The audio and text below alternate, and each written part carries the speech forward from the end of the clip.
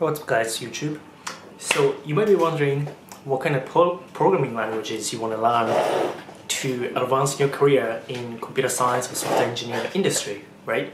So this video I'm going to talk about 3 top programming languages I think you want to learn in 2018. So the first one that I see the most often, I think this is the most common or popular generic programming language, is Java. So when it comes to backend programming, you could use C++, C, C#, Java. Those are most of the basic backend programming language. But when it comes to most popular programming language, Java wins against C# or C++ because C# is developed by Microsoft. So it's proprietary language, and the IDE called Visual Studio is also proprietary, so it's not free. Whereas Java is not proprietary, so everybody can install IDE called IntelliJ or Eclipse and start coding or programming in Java. So it's free. You don't need to pay for IDE, and it's most popular backend programming language, I would say. What about C++ or C? Well, those are pretty low-level advanced programming languages, and they're kind of similar to C# and Java, but they require a little bit more advanced knowledge like memory management, pointers, and they're a little bit older than C# or Java, so it's kind of hard for newcomers to learn and pick up programming language skills in C++ and C. It's a little bit difficult. Like learning C is a little bit higher, and C++ you need to write a lot of code, like long lines of code in C++. The same job or task could have been achieved in like few lines in like new language like Python or JavaScript, whereas in C++ it's a little bit lengthy, and also it's a little bit more complex and difficult. So C++ and C are good if you're working on more like a hardware or CPU embedded system, because they require super effective, efficient performance intensive one. They want to use C or C++ because it's more efficient, but requires more overhead of managing pointers, memory, whatnot. So Java is the most popular or most common, like most versatile backend programming language you should learn in 2018.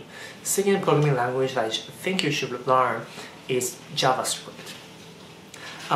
There are so many frameworks right now. Past 3-4 years, there's just an amount of frameworks exploded. Like for example, Node.js is really popular for a backend server side. Whereas in the front end, you can use like React.js, which is developed by Facebook, or Redux, or any other. There's so many frameworks I don't know much about in terms of front end frameworks. But JavaScript is kind of like object-oriented JavaScript slash how do I say declarative as opposed to imperative. So it's not procedural like Java or C++, meaning that you don't need to code how.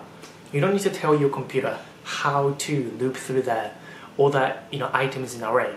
Whereas in JavaScript or Python, you can use declarative type of approach, which is kind of like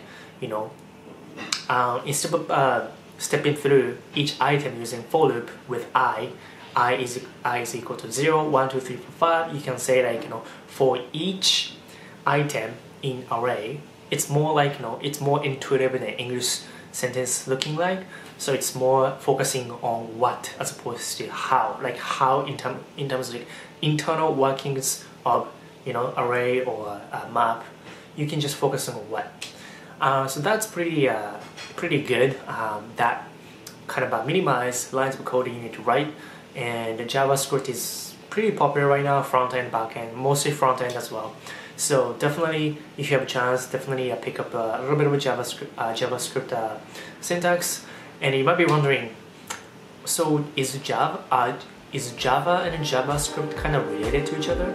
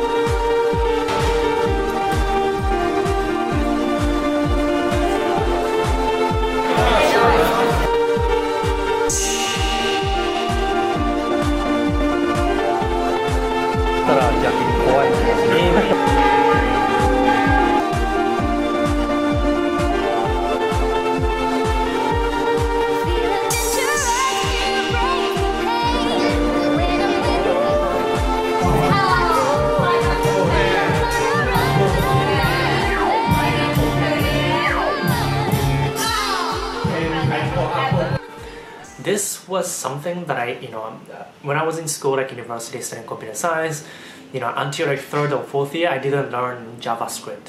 And I was super confused because by the name, they both have Java in the name. So I was wondering, if they're any related to each other, kind of similar. They don't have any, those names are a little bit confusing. They're not like brother or sister language.